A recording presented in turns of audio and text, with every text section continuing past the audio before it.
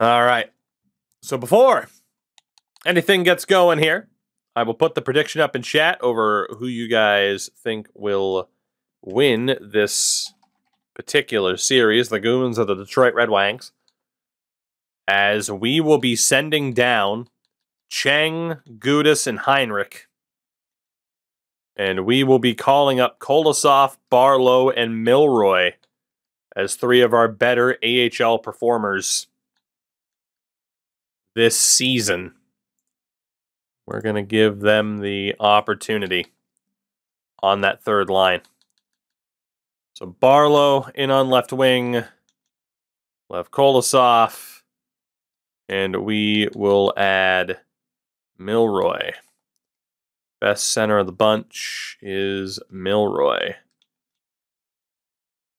And to be honest, could bump up the third line and the fourth line. We can make that swap because these guys were in the NHL all season long. So that is the game plan. But Sigalet is that one defenseman who we've played at forward pretty much his entire career, and he has turned into a marvelous addition to that top six. Hopefully that +5 across the board defense can hold on, and we know that Anderson's going to be the starter. AHL-wise, since it is the playoffs, we're just going to go best lines and hope that there is an answer. There we go. We just want the best team available, including that +5.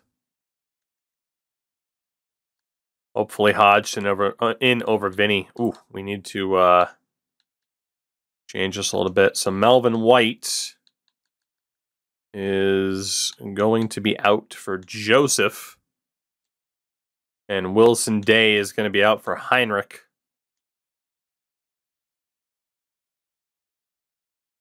We'll go ahead and play Heinrich with Cheng, Andrechuk with Joseph, and then have Gudis with Datsuk.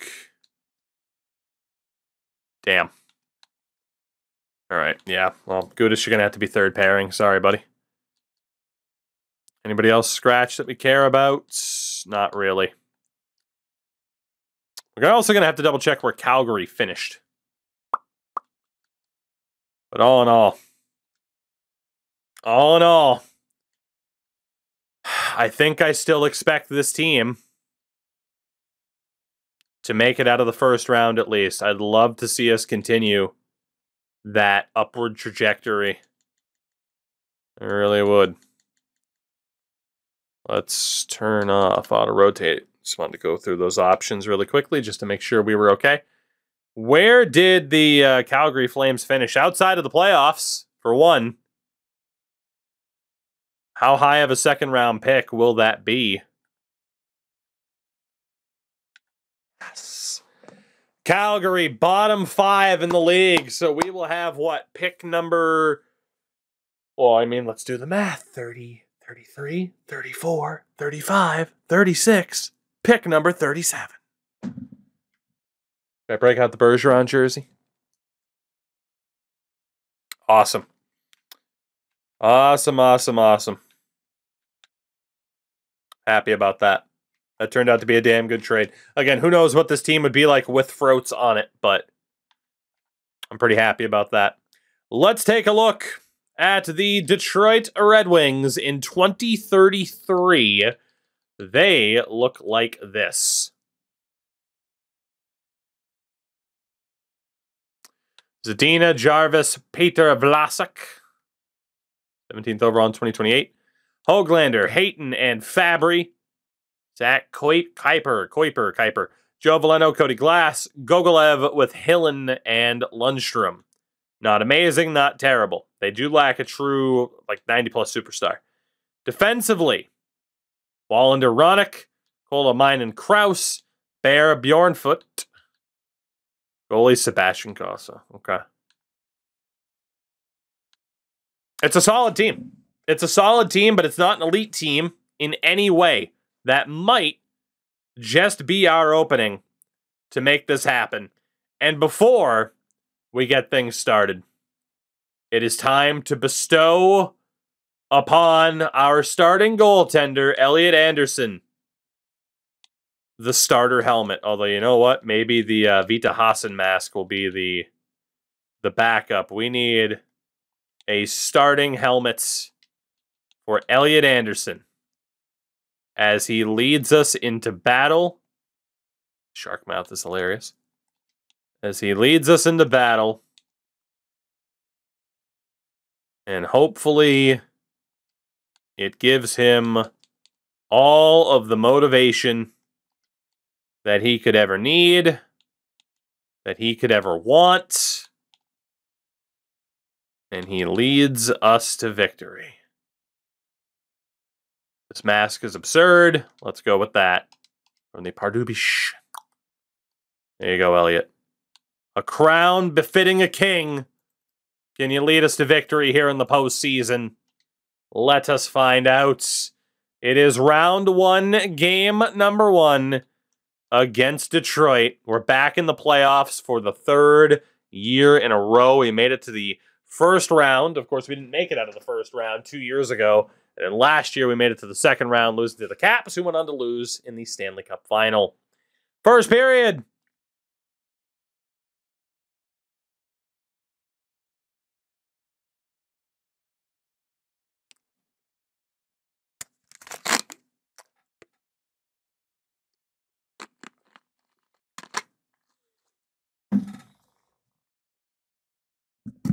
It's all downhill from here, folks. Milroy, upon the call-up, scores 2. Who else but Robert Hedberg scores, as does Steve Robertson. Joe Veleno with 2 for Detroit. It's 5-2. We're not going to score for the rest of this series, are we? Second period, it's now 5-3. Nils Höglander, oh God.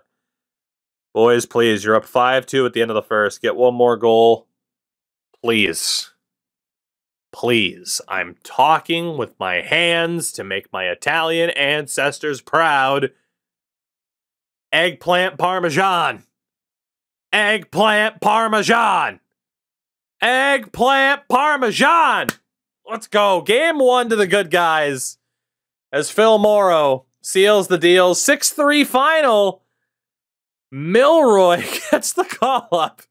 Scores 2. Fowler with a hat trick of assists. The basket of apples, and of course Hedberg scored 2. Because why wouldn't he have? But what a performance there for Jamison Fowler, and a huge win for the Goonfish in game number 1 at McDonough Coliseum. Who's the guy? Is there going to be a guy that can live up to the McDonough Buyer legacy who will be the head? Right now, it's Robert Hedberg. If you're asking me, hey, Goon Squad 4, who's the head coach going to be as a nod to the other one? It's Robert Hedberg. This guy's unreal. Absolutely unreal. Game number 2. Here we go. Here we go. Here we go. Here we go. I doubt we score 5 again. First period. Goalless.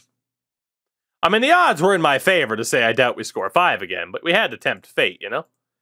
Second period, 1-0 Goons. It's Rintoul.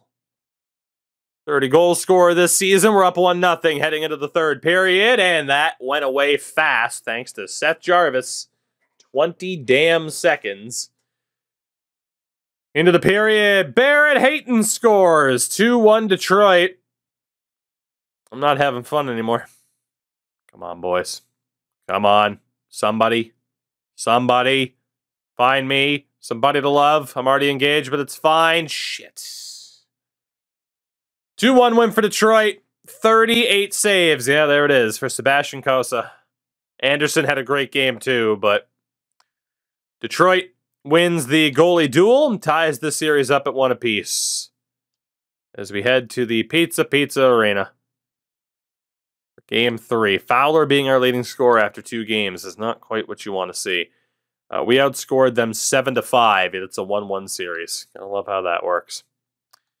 Game 3. We're not going to make any changes. Our team's pretty much our team, at least until we get down to desperation time. First period, it's desperation time. Ethan Bear, 1-0. We have 1 goal in our past 4 periods of play. Technically, that 1 goal was an empty netter. We haven't scored a goal on Cossa since the first period of game 1.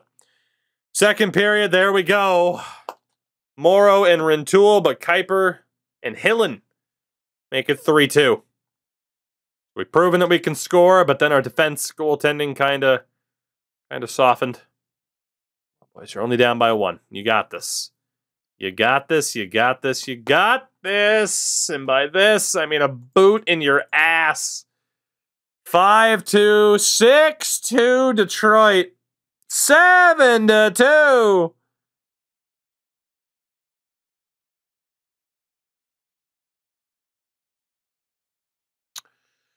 And the Detroit Red Wings take a 2-1 series lead. I was going to say maybe Kavasha starts the next game, and then he allowed 1 goal on 7 shots in relief. All right. Not great. Not great. Obviously, the stats are going to look pretty rough. We call up Amrit Hodgson in pure desperation. Anderson, you've gotten and earned the right to not suck. I'm going to put Piper with Morrow, Carlson with Fowler. That second line's been way too quiet. I know it's a +5. It's not working. It's simply not. Yeah, we're going to drop that second line and change things up a little bit. We simply have to.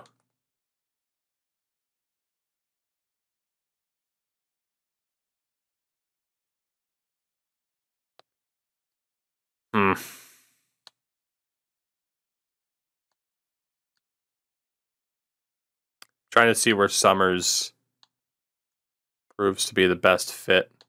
And the answer is on the top line. And of course, Hedberg is a great fit for the third line. We're not going to be able to prioritize chemistry. That's fairly obvious.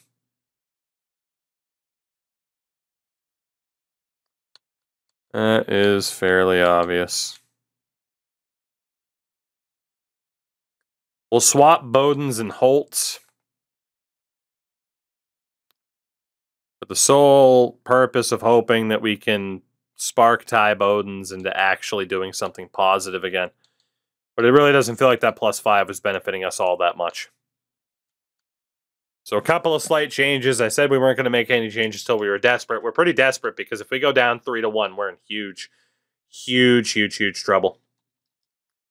First period of game 3. Goalless. We are really still struggling to score goals here. This is...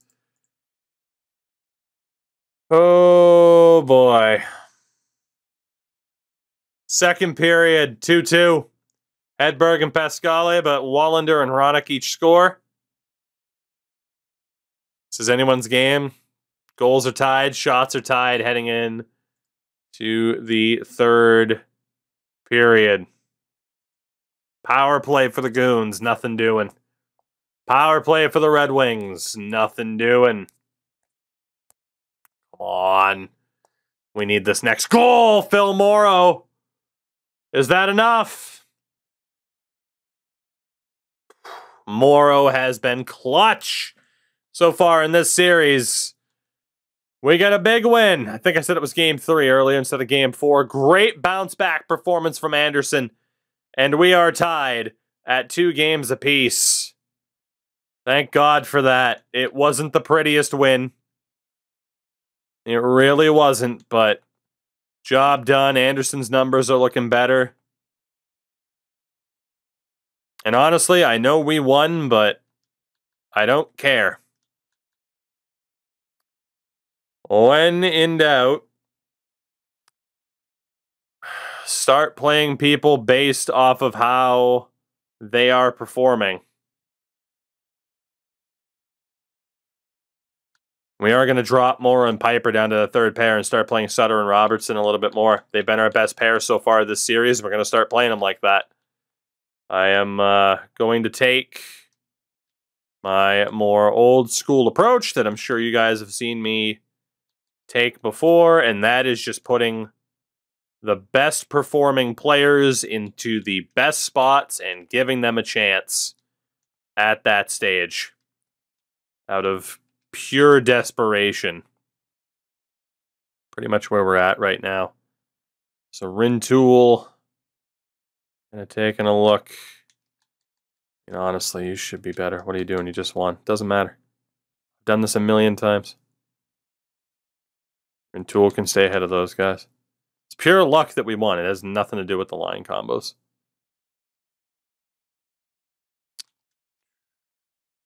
I don't know why people get so panicky over that. If anything, we won in spite of how bad some of these fucking guys have been. Holt has 1 point and is a +1. That's just absolutely brutal. Brutal, sir. Brutal.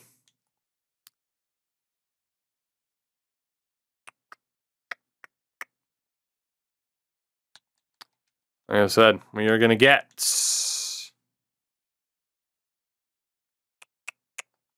the best players for the job in the best spots. They're doing well. You get rewarded. It's that simple. And let's be honest, it's not like we won because Ty Bowden's was on the top line. He still doesn't have a point and is a -2. He's statistically the worst goddamn player on this roster right now. So we will set it up this way. And if it fails, it fails. If he dies, he dies. But I'm willing to risk it. So Holt, Hedstrom, Sigalet. And who would have thought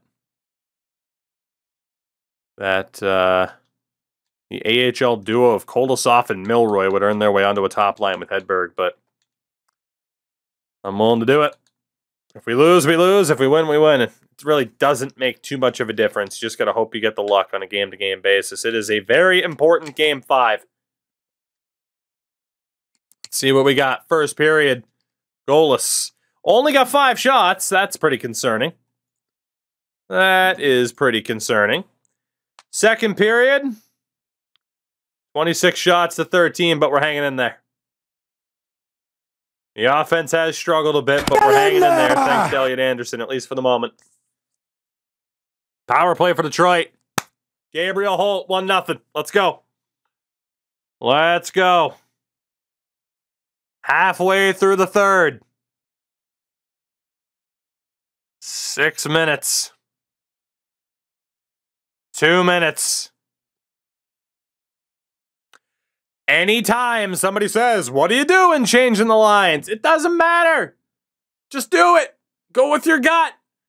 Because if you do, you look like a genius like me, and hey, if it backfires, you look stupid, but who cares?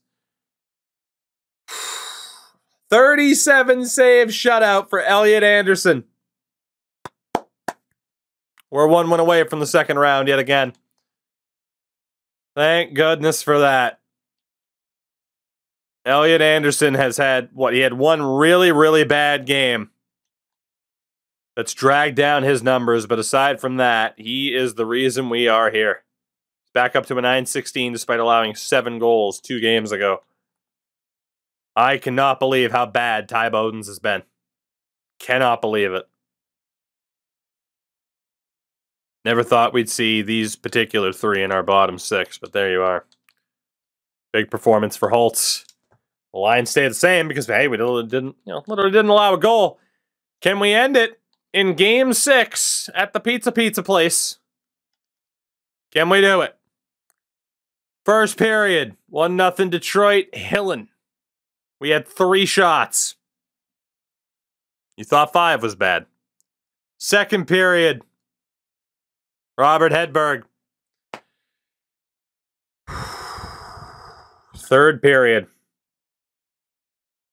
Hayton scores early. That is exactly what we had to avoid. Power play for Detroit. Thankfully, they don't double up. 11.5. We still got time. We need this next goal if there is one. But we're going back home for Game 7. Nuge Television. You're just in time, everybody, to see us choke away a chance to end a series in 6. Oh, my God. Woo! Whew. Franchise mode's where it's at. How'd the stream go, friend? Oh, God. And hello, everyone from Nuges. I'm sorry, this probably is not your typical content. But we play franchise and we meme. We love Hut Rivals. I'm sure you do. Game 7. For this frankly absurd team that really has no business even being here. But time to mix and match a little bit. Time to mix and match a little bit, you know? That's the defensive setup. God bless abilities, the most overpowered thing in any aspect of this game, and don't you forget it. God, what are we going to do? What are we going to do about the forwards? Ty Bowden's is a -3 with no points in 6 games. I can't demote you any further, buddy. You're already on the 4th line. How bad you have to be demoted? Do we have anybody in the AHL that can score goals? I mean, we got a couple of guys. Apparently, Holloway had a great first round. I got to take out Burmistrov as well because he's not actually ours. Put Hardigan in there. Why the hell not?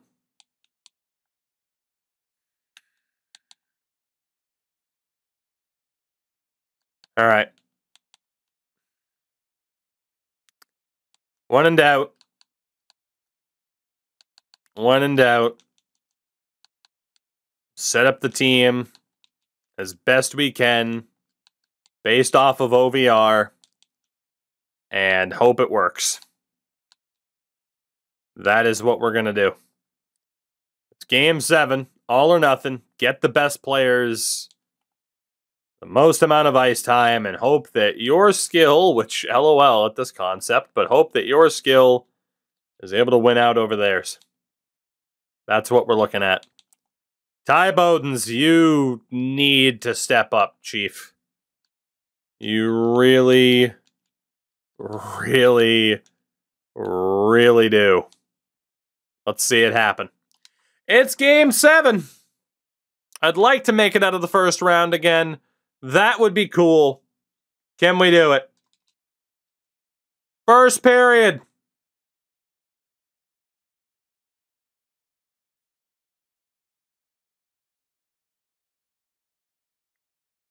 Well, there's always next year.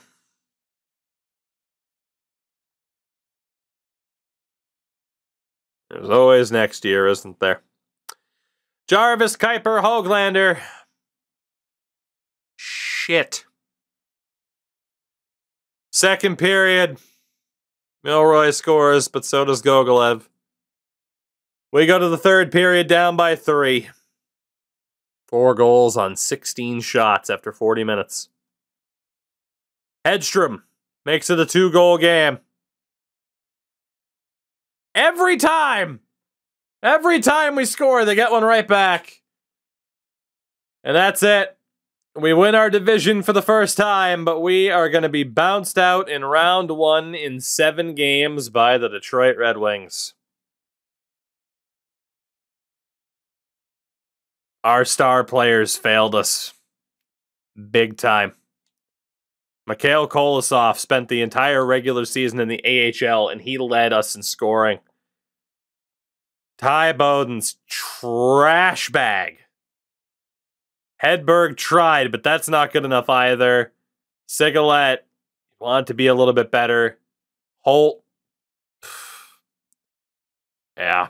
Our lack of depth could not help keep this team in it when our depth scoring just wasn't there. And yeah, I mean, goaltending-wise was brutal. Yeah, so Nuge, in this, we're only allowed for forwards to have power forwards, grinders, enforcers, and then defensively, it's DFD and enforcers. So when we were terrible, all we were getting was, you know, defenseman. First overall, third overall, second overall. This guy was a second-round steal, as was this guy. But with the amount of abilities, yeah, you can just get +5s. Power forwards and grinders didn't start showing up until the top 5, or in the top 5 of a draft, until we were already good enough to not consistently be picking there. Which is why we're playing Alan Sigalet as a forward. Granted, he scored 71 points, or put up 71 points this year, so he'll probably win the Vezina. The Butte Bruisers, by the way, the defending Calder Cup champions in the AHL, they are moving on. They beat Rochester in 6. So let's keep following along with them. I'm not going to change up their roster at all. I probably could. And drop the Vezina, the Norris. There you go. It's 2:30 in the morning. What are you going to do? He honestly should win the Vezina, too. Our goalie, Anderson, looked like he was going to win the Vezina. I think retroactively that should be nullified. As Butte goes to Game 7 against Utica and loses.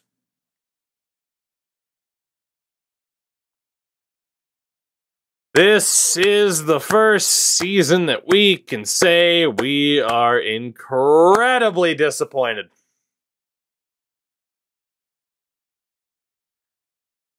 That's a heartbreaker, man. NHL team fails to get out of the first round. The defending Calder Cup champions fall in round 2. The New York Rangers. It takes nearly 40 years later, but the Rangers have finally won. Emotional damage! Another Stanley Cup. Emotional damage indeed. The Rangers beat the Vegas Golden Knights in 5 games after a interstate battle in the conference final.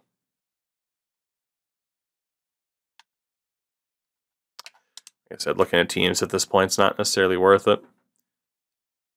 Austin Matthews wins another Art Ross trophy. Patrick Laine wins the Hart.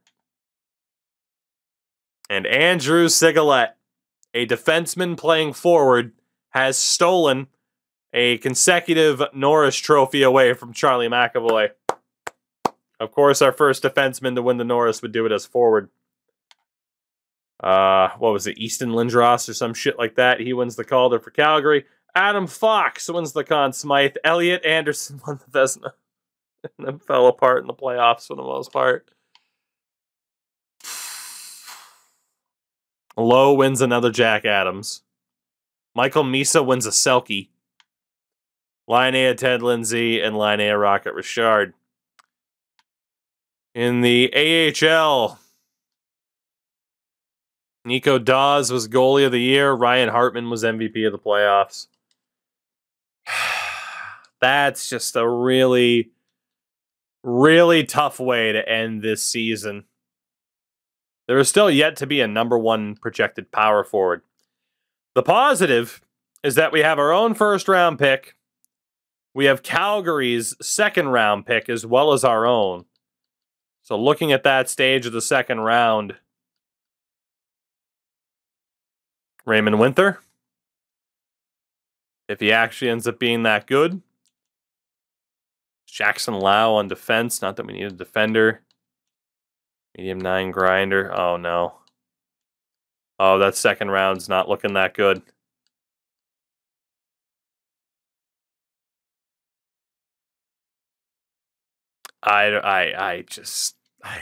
We might have to stop for tonight. I don't know if I can possibly be handed another L. We've been handed a lot of them lately. I don't know if I'm emotionally prepared to be handed another L.